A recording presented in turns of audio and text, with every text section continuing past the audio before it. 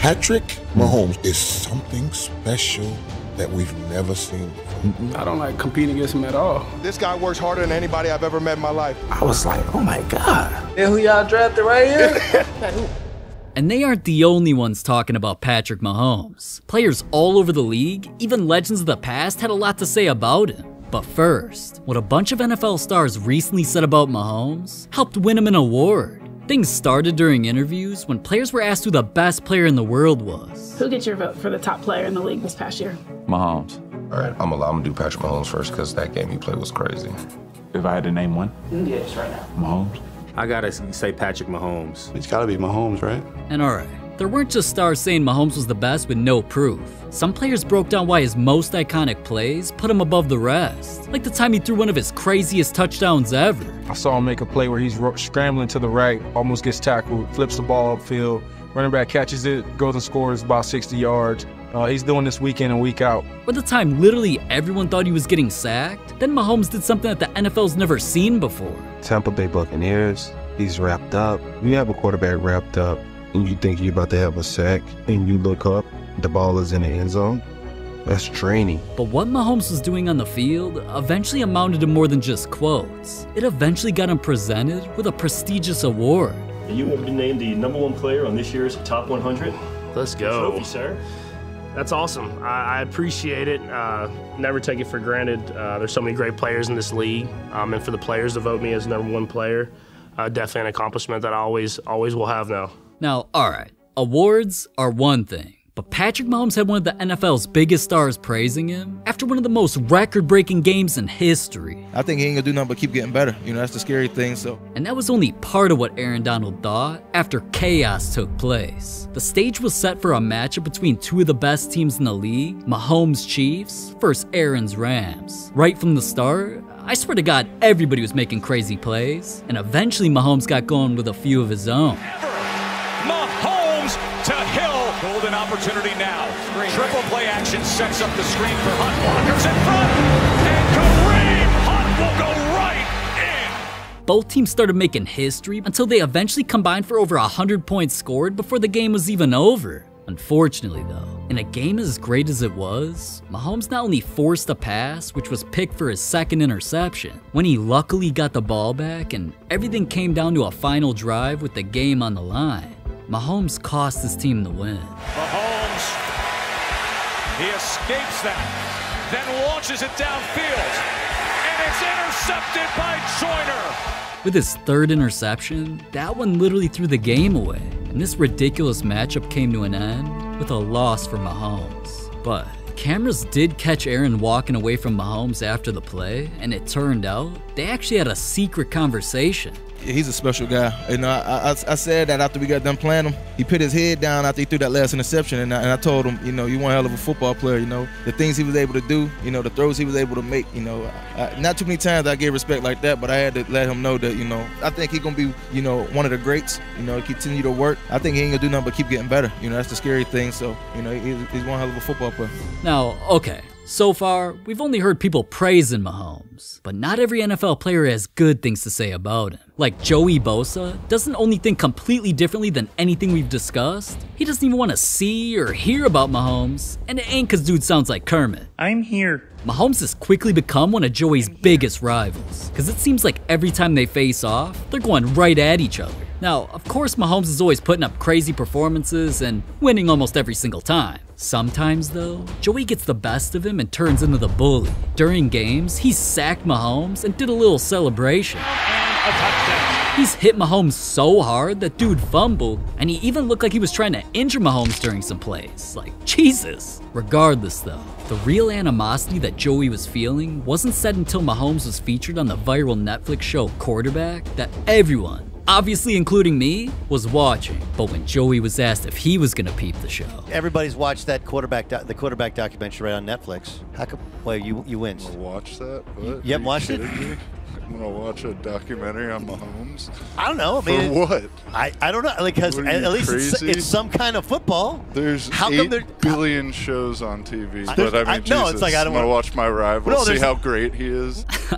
Alright man, I mean, I guess I kind of feel that. I wouldn't want to watch a show about someone who whoops my ass either. But speaking of getting whooped, What another NFL star said about Mahomes made me think he was trying to humiliate the dude in front of his entire family. Cause in the 2020 playoffs, Myles Garrett must have been feeling himself ahead of his matchup against Mahomes. Even though he was acting like a fan at first, eventually he switched up. The best place to be on the field, Patrick, is with the ball in our hands instead of his. Cause he's great with it. He's great with his feet and great throwing off the run. And he can make plays on any part of the field, so you have to be prepared for that. You take a shot at him and make it clean, and I want him to be able to go home. And when he has his kid or kids, I'll tell them that he went against Myles Garrett. Individually, I like to leave an impression on everybody I go against. Now, alright, dude was out here acting like he had the greatest D in history or something. Defense, that is. And when it came time for the game, if I gave you one guess on what was about to happen for $1 million, what would you choose? Take your time, man. Take your time. Nobody's rushing you. Alright, well, if you chose A and thought Myles was about to go off, you already know Mahomes is doing the usual. Touchdown City, baby! Ooh! Myles' dad kept running the score up, so I got to thinking, is dude even playing? It seemed like Myles was barely even making an impact on the game. Like, he finished with a total stat line of 2 tackles. 2 the entire game. Yeah, okay. I don't think Mahomes is gonna let his fam know about that one. You're some ass. But damn near the entire NFL had something to say when Mahomes made a whole lot of cash. After winning his first Super Bowl, this man made so much money that it set a record as the biggest contract in sports history. This man signed that line and instantly made over $500 million. Literally everybody was shook, so players around the league got to tweeting. One of his opponents said, "Oh my God, bro can start his own team." Another saw the contract and said, "I know one thing, my son's gonna be a quarterback."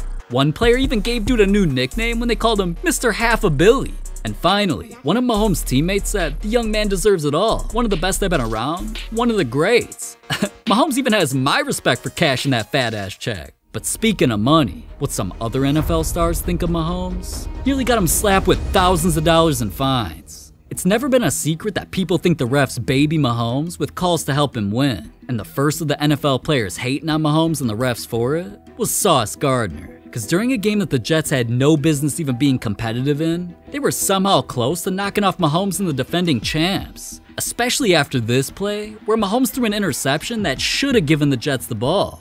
But as you can see by the ref instantly throwing his flag, that zebra really claimed Sauce was holding, which if you ask me, was a weak call. Regardless of what a dumb YouTuber thinks though, that flag gave Mahomes a do-over, which he of course used to drive down the field, waste the clock, and eventually win the game. So after Sauce took all the blame for pretty much losing the game because of his holding call, he let the world know what he really thought. Same thing that was happening all game. They ain't throw no flags. Pat threw the ball outside of the receiver. MC was there. He made the play. Then the ref threw the flag. Like, me personally, that's like when you play basketball and one-on-one and you go up to lay the ball up and you wait to see you miss and then say foul. Like, I can't believe that.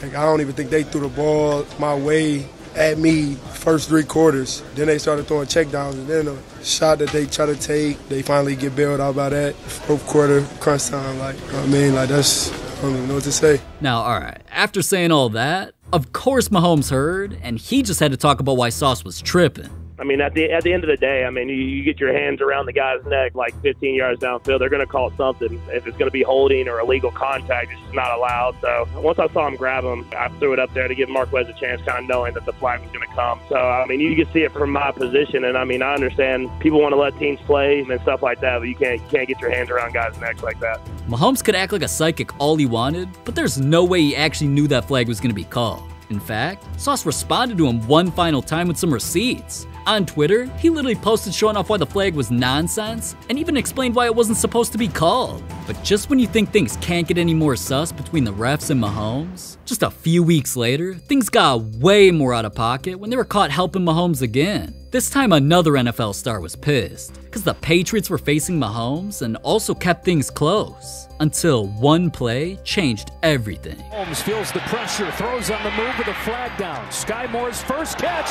ball's out to the 41. Let's see what the flag is. It's going to go on New England. Holding, defense number 28. It'll be a hold in the secondary on the Patriots. Yeah, again. They called holding on that. Even the announcer couldn't believe it. Wow, what? but the Patriots only being frustrated was an understatement. That horrible call of course led to the Chiefs scoring, then eventually winning. So after the game, Patriots star Matt Judon decided to go viral with one of the most sus pics on the internet. A meme of Mahomes literally making out with a ref, and he quoted it saying, "I see no lies." Now, obviously a pic like that was gonna trigger a lot of people. Chiefs fans quickly defended their daddy, saying things like, this was how Matt was telling the world he was into dudes, without telling him he's into dudes, and saying that this post was criticizing refs, so maybe he needs a fine. Now, even though that last dude was an absolute D-rider himself, he kinda made a good point regardless. Publicly criticizing the refs has always been risky, considering when players had done it, it got these guys fined a combined $80,000. So Judon and Sauce got off easy, because their thoughts about the Mahomes situations could have been expensive. But crying about the refs is one thing. Mahomes was the reason this dude teared up, and it's all because of what he thought about Mahomes before they played. Right before Lamar Jackson was about to face Mahomes during the AFC Championship game, he was asked a little bit about Mahomes. Everybody's going to talk about you and Pat Mahomes. What is it about that matchup that you really like? What is it about competing against him that you really like? I don't like competing against him at all. But yeah, I mean, he's a great quarterback. Definitely a Hall of Famer. It's not even it's a no-brainer. He's definitely a Hall of Famer. I believe it's just two greats, up-and-coming greats, just going toe-to-toe. You know, like a heavyweight fight, heavyweight matchup. That's just what I see. Now, alright, Lamar showing his fear of playing against Mahomes. I don't like competing against him at all. Was strike number one. Then laughing and comparing their soon-to-be matchup to a heavyweight fight as if they were on the same level was strike number two. So when they officially faced off, Mahomes started beating Lamar's ass like a title fight, and he got things going with a crazy touchdown, and he never looked back. Even though Lamar did everything he could to keep things close by breaking tackles, throwing a touchdown of his own. Who's trying to get after him for a second time, but the ball is thrown to the end zone, and it's caught! And even catching his own passes. Keeps it a one-score. 2nd and 5. Ball batted up into the air and caught by Jackson. He caught his own pass. That's one of the greatest plays I've ever seen. This is intercepted 100%. Eventually, the inevitable happened, which had Lamar smashing his helmet on the ground and tearing up on the sidelines. The game was over. Mahomes won, and Lamar's fear of Mahomes slapped him right in the face with strike number 3. So after all of that, what did Lamar think of Mahomes?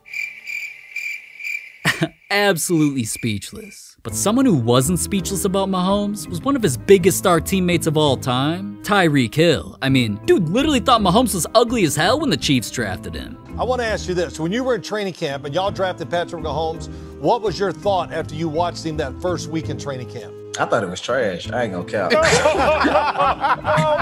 I ain't gonna cap. I ain't even gonna cap, man. When he first got there, I was like, "This who y'all drafted right here? This who y'all drafted?"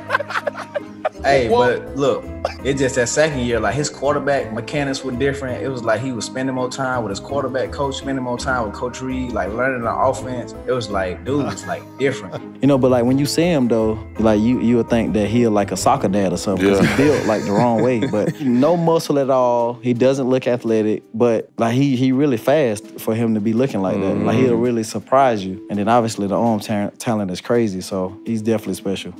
And Tyreek's right, man. The dude is special. But I ain't just agreeing because I'm special, all right? Even the greats feel like Mahomes has potential to become a GOAT. That's why nowadays, Mahomes' name is thrown in greatest ever debates. And we just try and give him the ball as much as possible. I mean, the guy is a Hall of Famer, first ballot, probably the best player in NFL history, and he just keeps getting better. Patrick Mahomes is the best that I've seen. I think what he's able to do with his feet is really what the difference is between him and Brady. I've been on the opposite side of Brady multiple times, right? When you're watching the actual play of the position, Pat's doing things that we haven't seen. As a player, with his arm talent, with his, like he improvises like an artist out there. Just the way he plays the game. I think what Patrick has been able to do is phenomenal, especially to the start of his career. He's the best player I've ever seen, Patrick Mahomes. And that's no disrespect to Tom Brady, Peyton Manning, or any of the great ones.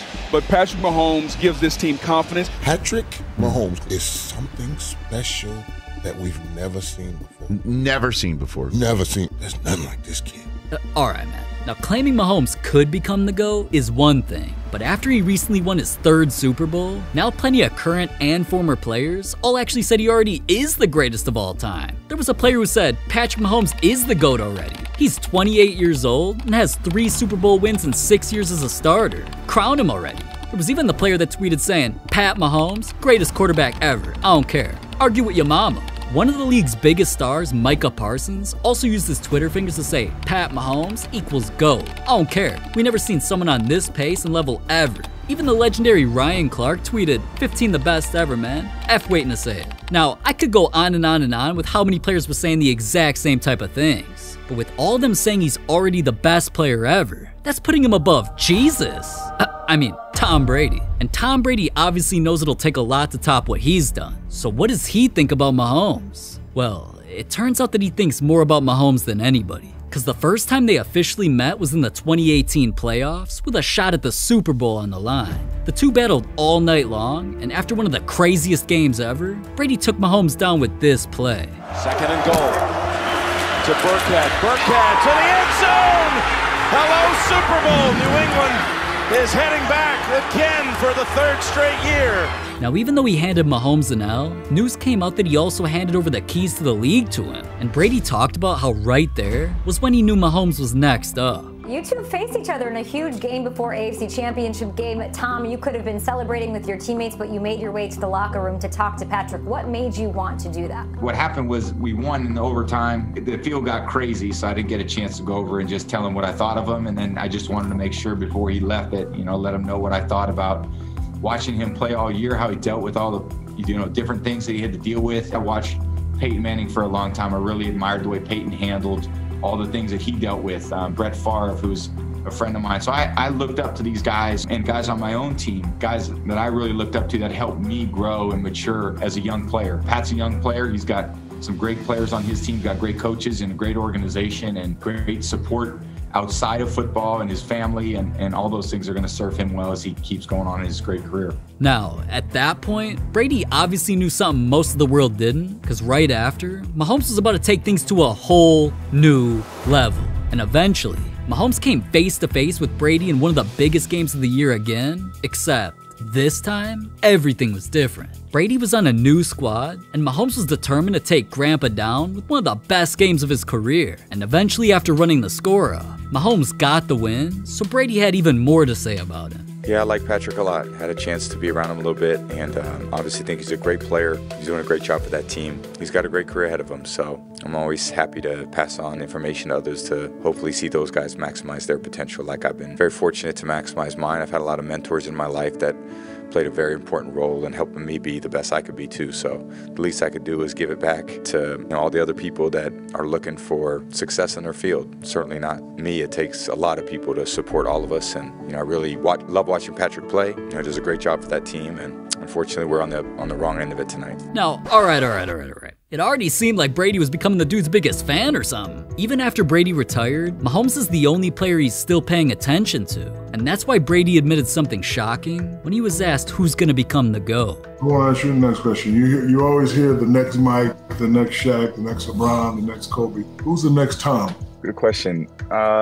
I think when I'm looking at guys in pro football, quarterbacks, Patrick's the one that's really stands out. They've done a great job, since he's really taken over. And he's got a really great coach. Like I was fortunate, like you were fortunate, that helps you and is there for you when things, are going good and not good. Gives you the humble pie when things are going good and knows how to pick you up when things aren't good. Man, so if Brady's admitting all of that, then it's gotta be true that Mahomes might actually become the greatest ever. Unless a heartbreaking moment happens like this, or like the time a player's mom was burned alive. Every story in this video is heartbreaking. So grab your tissues, click it, and I'll see you there. Man.